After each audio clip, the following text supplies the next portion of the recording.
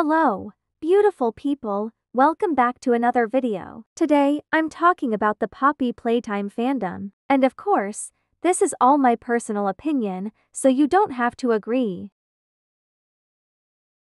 Using clickbait thumbnails is something I've seen a lot on YT, and people use Poppy Playtime characters to get views. It's extremely annoying to find clickbait posts all over your recommended, and most of it is meant for minors. Keep in mind kids under 13 use YouTube.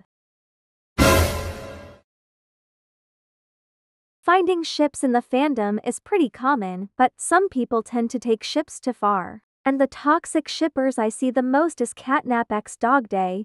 This ship is loved and hated in the community. I don't ship any of the smiling critters personally, but I respect the ones who do ship them.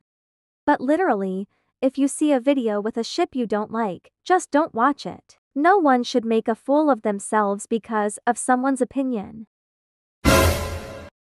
Do I even need to explain? The fan art in the community is actually insane, and most are 30 for artists love ruining fan favorite characters.